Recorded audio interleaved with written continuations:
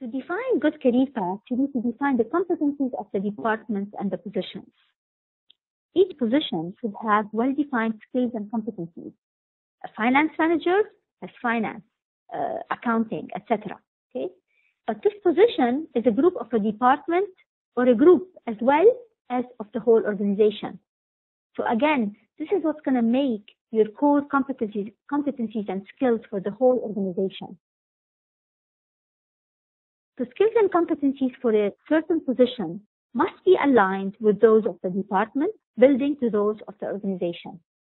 You don't want to define skills and competencies that are not going to benefit your organization in its growth, okay? You're not going to hire a scientist if you don't have and develop that scientist competency if you have no science research going on in your organization, okay? So, for example, the finance and accounting department requires skills in accounting, finance, auditing, budgeting, financial analysis. But you also might require basic technical skills for positions that will deal with the accounting systems and tools.